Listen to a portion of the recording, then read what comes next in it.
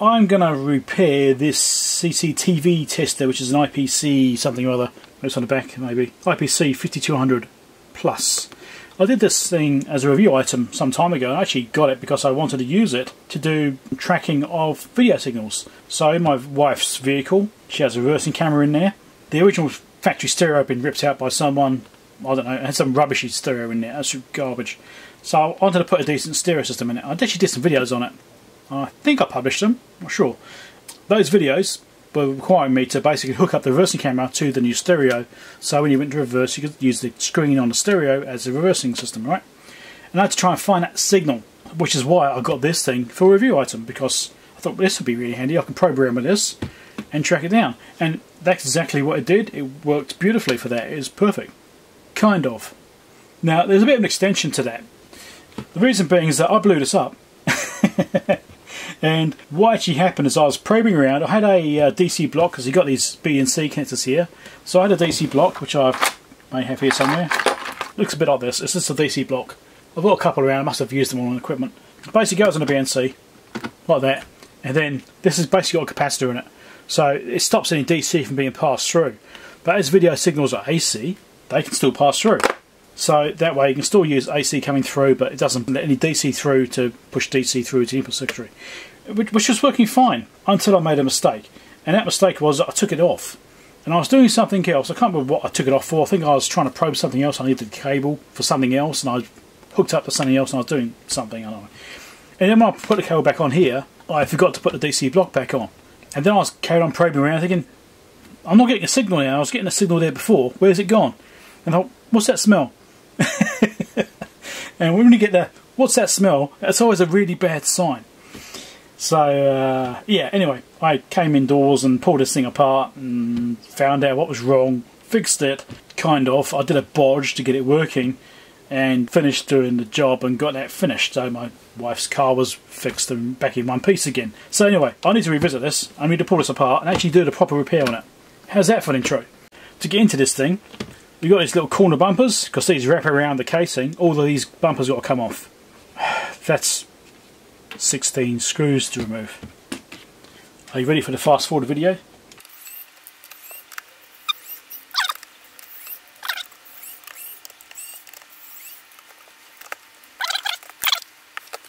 Let's just see if that's enough to get into it without being in the way. I might end up taking them right off.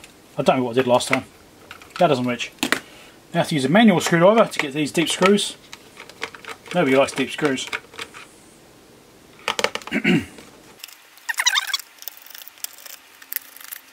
Which also remove the battery pack, which I know is not powered. I've already got it unpowered, because otherwise it drains. So I've got this tab across the terminals to stop it from draining. So when I do want to use it, I just take the tab out, plug it back in again. Make sense? Must not mix the screws up.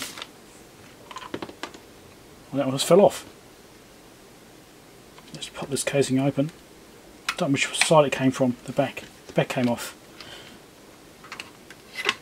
Now, there's that. It's got these extra wires which I've got to unplug. It's around the place. It's a bit of messing around. I've also got a RF cable here. Like that. Then we can fold it over. Now I think I took the board right out last time. I may not need to do that this time. So I'll show you what I actually had to do. So if you look just over here, you see this looks a little bit unusual. So right here is a resistor that I put in, fusible resistor. I'm going to leave that there. I'm not going to take that out. That is a bodge I put in. I'm going to leave it in place.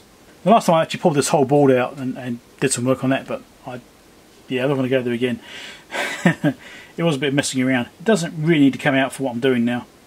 So right here is a diode. That's what I put in. That's a Xeno diode. That's all I had. What was across there was a TVS diode. And that TVS diode, when it blew, that shorted out. And then where this resistor is going, this fusible resistor, well, it's actually a fuse really. It's not a resistor, it's actually a fuse. There was a track that ran up here underneath this BNC.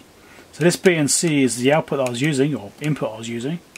The track that runs up under here, it burns out. So it's just a really thin, fine track. It's basically came down into the diode just down here, and we're attached here. So it came from the diode up. So that diode was a clamp to protect the input, which is good. It's really good they actually added that in there, because it worked. and it burnt that track out like the fuse. You know, that track just burnt out. I had to take this connector off the board so I could get to that track and tidy all that up and fix it, because I didn't want it lifting up and shorting onto this connector.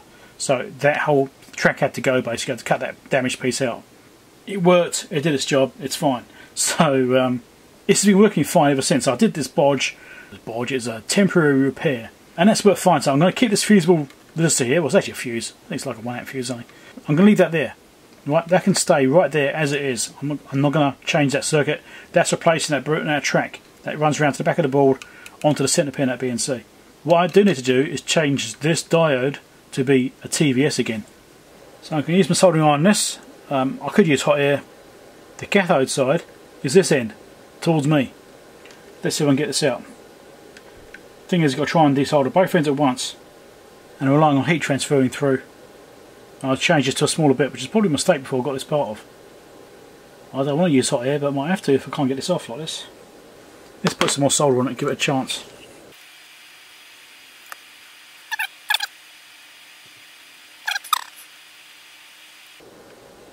I might have to hot air this. I don't want to do that though. This is why I want a SND tweezer on, a decent one, not a rubbish one like I've got, because it'd be perfect for this. Let's hot air this and hope I don't screw it up. Let's get a really small bit on here though. Oh, that's not a small bit, is it? Okay, let's try this with hot air. Try and angle it away from anything that matters.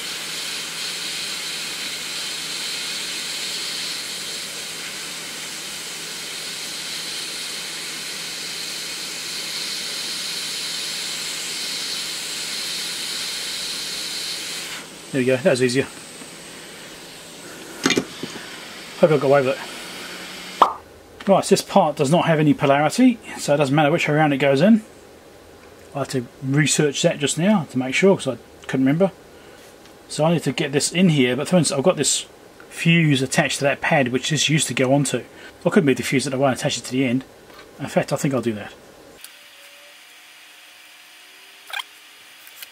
I do have some solder mask put down on this board, so it may look dirty as well, but it's actually yellow solder mask, so it may look like it's no good, but it's actually alright. It's just a solder mask I put down. But there was some residue there which I wanted to get off. Using a bit of flux will make a difference, make it a bit nicer. So the heat's getting sucked away from this side because that's where the ground plane is, and this side is fine.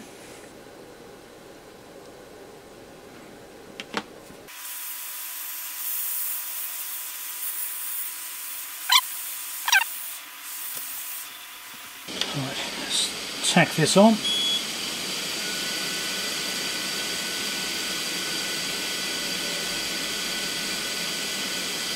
Because it's almost nice and warm. That'll do. Right, let's put this thing back together. And hopefully I haven't broken anything in the process, because you never quite know.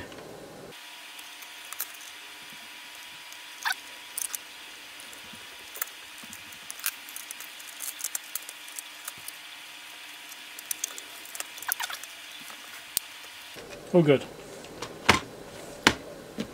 Let's put the screws back in it. You don't need to see me do that. Right, let's turn this thing on, see if it still works. Got the light on, still on, eh? The screen still works. That's always good.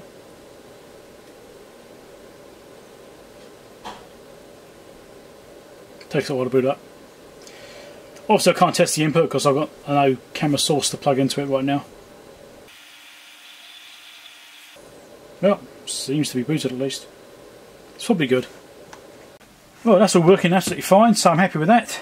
That's a nice simple thing. I mean, obviously it would have been better if I actually recorded the original repair when I fixed it and found what was wrong with it. I should have recorded that then. I didn't, because I was in a rush to get the job done. So I thought I'd just do a little follow up to show what I had to do, I suppose. But maybe it'll be interesting for someone, or helpful for someone maybe. So make sure you subscribe, click the like button if you like the video, and I'll catch you later. Oh, check playlist out, playlist down here, playlist over here, subscribe link over here, Patreon support link over there, something like that.